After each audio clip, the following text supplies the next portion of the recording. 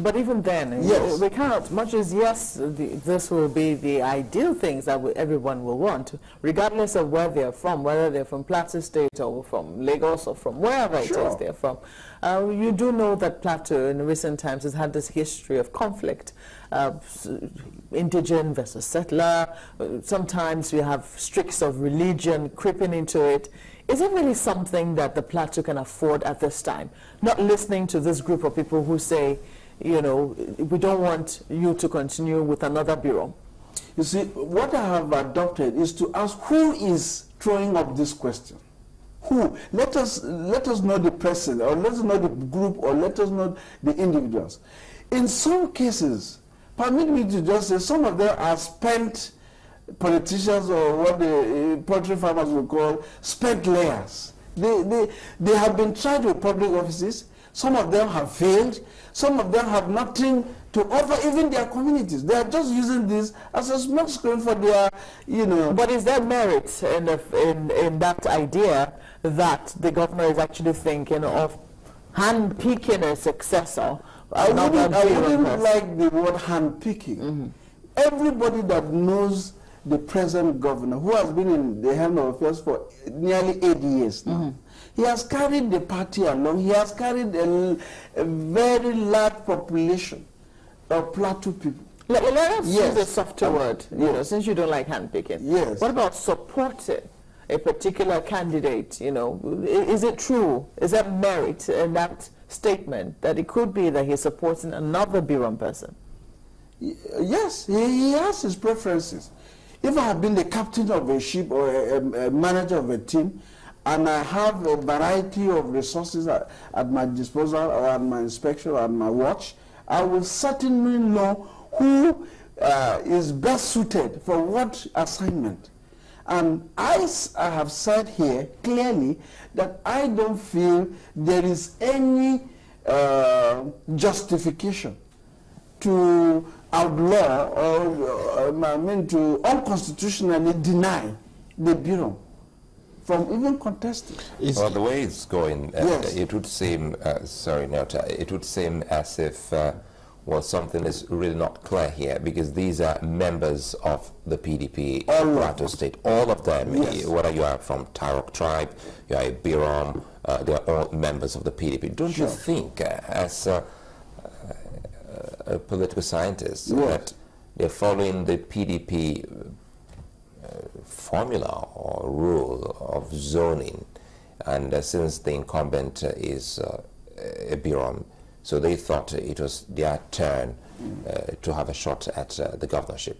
Sure. Let me say this. Let me again repeat. There are 17 aspirants as of today in the race, even for the primaries. All right?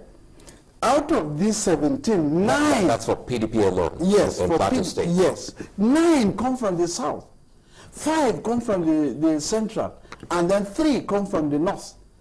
What kind of zoning, what kind of arrangement will that be, where all the zones are aspiring? So Plateau is forging ahead. We want to move our political ideology beyond ethnicity. Beyond, we rather want to push, you know, for someone who can carry the state. In fact, in the last 8 years, the state has become like one constituency.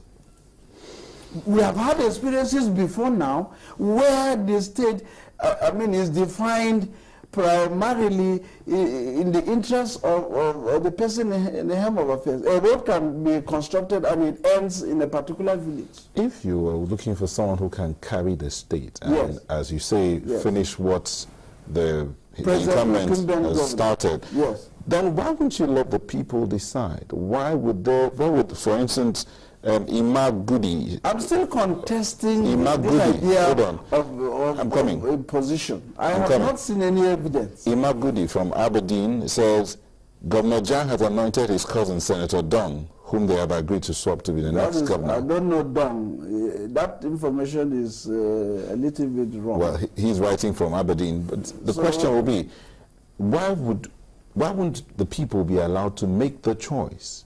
Instead of, the people are as you said the governor has a preference. I mean, it's a tendential statement. I say he may have his preference.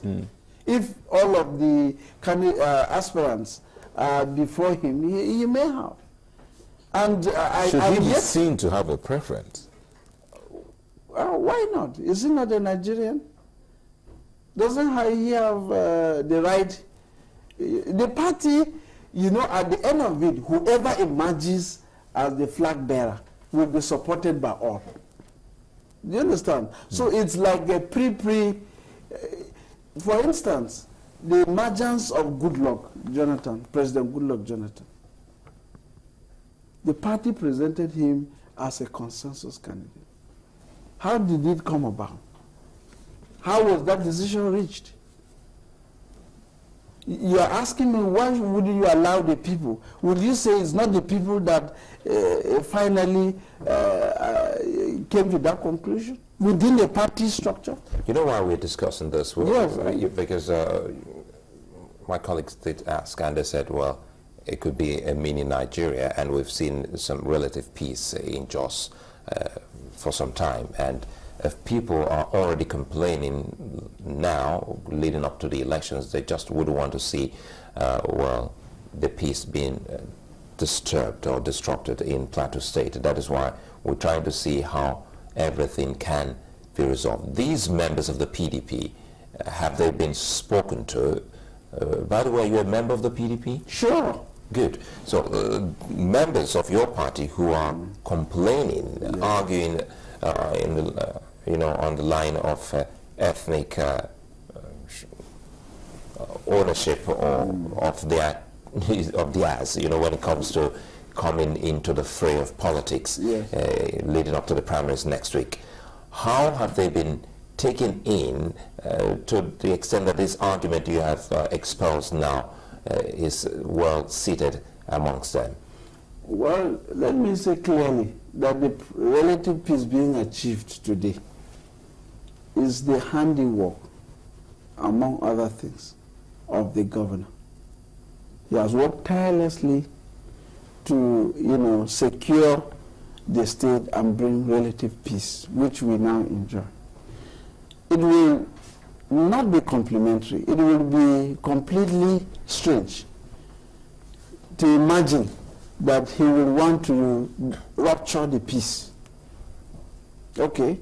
So the party has its processes. I have not seen where any one aspirant is being denied or intimidated or, you know, cowed out of the race. I have not seen anything. And none of those writings, you know, have alluded to any concrete action. In other words, none has been asked to step down. Not at all. Everybody. In fact, this is a governor that is even pleading that the opposition, people should be in the opposition. He wants opposition. He wants somebody to constructively engage him. But again, you know, the fear amongst some of them will be the transparency on that day. How open can this contest be? It will be as open as the arrangements of PDP are. He has not done anything to scuttle or to model the process. So this is my argument. Let us promote institutions, let us promote values, let us promote those things that will, you know, minimize the excesses of an individual. If the PDP processes and ways throw up a particular candidate, you know, in the most transparent manner, that is it. That is what the party will uphold, and that's what the party will support. Is the governor in support of anyone? Let's borrow Margaret's words so that we don't go back to handpicking. Is he in support of a known candidate? Perhaps that's the fear amongst others. To the best of my knowledge, the governor has not declared, publicly that this is his candidate or this is his aspirant. No. Has he declared it secretly? That is left for you to investigate as a general. I don't know. It has not come to me. I wouldn't know. But you know the governor, as the leader of the party in your state, has influence. He is. So how do you curb his excesses? After all, politics is all about influence. Politics is all about influence. If he has no cloud of influence, he would not have had the achievements he has.